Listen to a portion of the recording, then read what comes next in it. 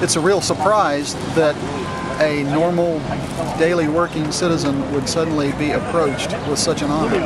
And do you want them to keep circulating the petitions, or?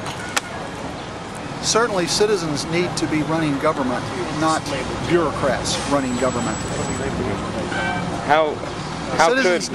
Citizens need to get involved in their government so that they're in control instead of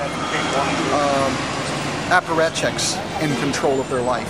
Well, how could an elected District of Columbia delegate make a difference in what we're seeing today? Well, they can. An elected delegate to Congress makes a much higher level policy decision than even at city council level. So you have more chance to affect policy at that level.